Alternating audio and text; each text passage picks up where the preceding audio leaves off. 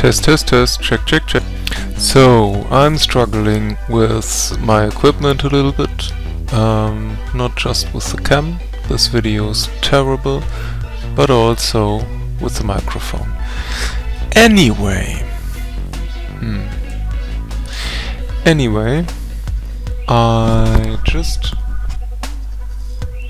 got this Saiga-12 from DoubleBell. DoubleBell does this terrible thing with their AKs, that there is this plastic knob on the fire selector and above that there is a screw.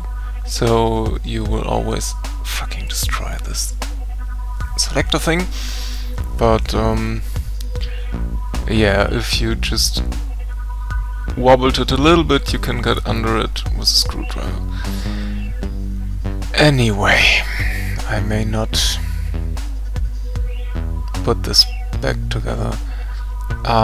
Basically, this is an AK. So this is a one-barrel shotgun style standard AEG AK, which is quite awesome if you ask me. So it looks like a Saiga-12, Saiga-12K, but it is actually a pretty standard DoubleBell AK, which shoots pretty well, which works quite consistent, and which is very, very nice base for tuning. So first of all, we got this quite well made gearbox, and it contains a quick change system, which is nice, and they actually put a screw on it to hold it, which most other manufacturers don't do. So if I put a weaker spring in it, the spring guide may wobble, but in this case it can't. The spring guide has a ridiculously small screw threading in there, which is a little bit strange, but most aftermarket spring guides also fit. So you of course need a quick detached spring guide, but most of them fit. I will show you very quick. First one here was in Spectre Arms spring guide, second one here I don't have a clue, but all of these fit in the gearbox. I will just do it for you. So this green thingy thing is Spectre Arms, or S&T maybe, but these are all the same. So this one fits, and the other one I got. Give me a second.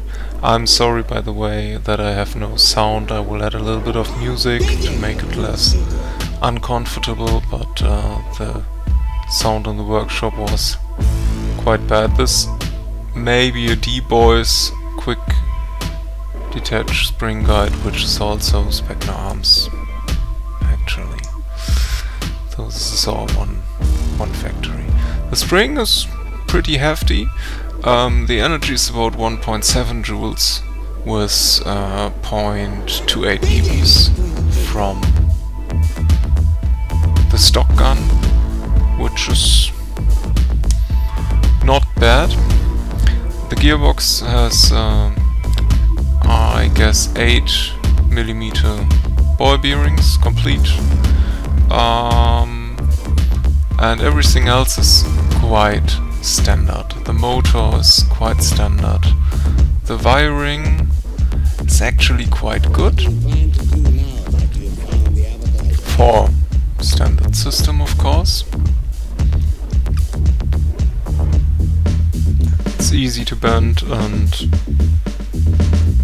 yeah, it's something in between the usual absolute crap and a good silicon wire. So after a few problems with my cam, I just gonna give you a quick view on the internals. First thing is gearbox shell. There is no radius made. We have the 8mm bearings, which are which are standing a little bit into the shell, which means if you want to shim this correctly, you may need other bearings, kind of flat type. They got this max copy piston head. I also got 2 O-rings on it. It's decently sealed. And we got a full metal rack on the piston. And of course ball bearing, and the nozzle contains an O-ring and gives a decent air seal. And more important, it moves very smoothly. And if you check how good the seal is on this position, very nice. Alright, that's it. This is the internal stuff. Everything else, yeah, full metal rack piston is pretty normal. We got a tappet plate delayer on the sector gear, but yeah, these gears are completely normal. Nothing special. My equipment is fucking around, of course. God damn it. Yeah, well, there are just a few shims, so if you consider reshimming, you will definitely need a shim set and probably new bearings. This is a standard switch and it's actually screwed in, which is not normal. Cyma doesn't. And very fast. Next, very bad cut.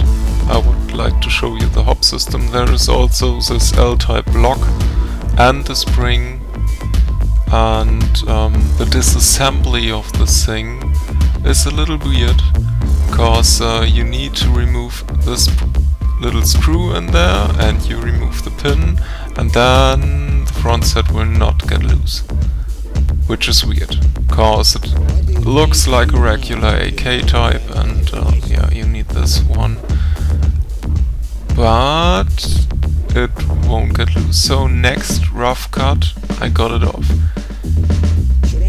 What's strange on this thing, first of all, you can get out the complete hop block if you go to the rear end. Of course you don't have to, you can just unscrew it, and there it is. If my cam wouldn't fuck around, you can see the threading here. So the front end is actually screwed in and then secured with the pin and the grub screw, which is a weird way of telling I don't want you to just put my cool Saiga-12 front end to any other AK. So yeah, you need to remove this screw, both screws on the side, then you can get the gas block to the front, and then you can first you need to remove the handguard. This is one screw, this one, this hole, and then you can unscrew the whole thing from the receiver. A little bit strange, but if you know how to do it, it's very easy. Next up, I will try to convert one of these Saiga magazines, which are actually AK magazines, to a mid-cap.